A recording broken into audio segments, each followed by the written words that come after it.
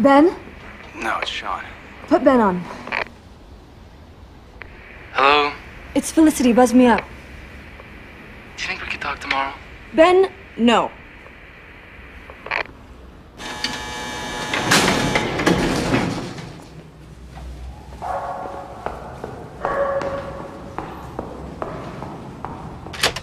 How could you write that in my yearbook? What? I've watched you for 4 years, always wondered what you were like. You wrote those words to me. I thought I asked if you're okay with things. I was okay, but that doesn't mean your actions don't have consequences. Oh, my actions? What actions are those? Oh, come on. Even the slightest behavior means something. That's so obvious. It's like physics. Nothing happens without an effect. Well, I never took physics. No, don't say you never took physics, because that's what you do.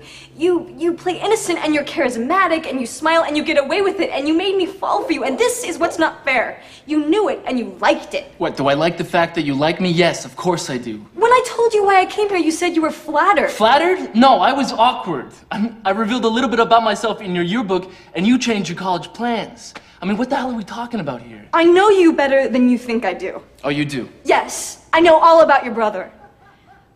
What? I read your application essay. You read my essay? Yes, I've done one questionably immoral thing in 17 years. No, wait a sec. How did you read my essay? How could you lead me on? You made me fall in love with you. You know what? You're acting crazy. All I did was be nice to you. I never asked you to come here. That was your choice, not mine. How could you think that you're in love with me? You don't even know me.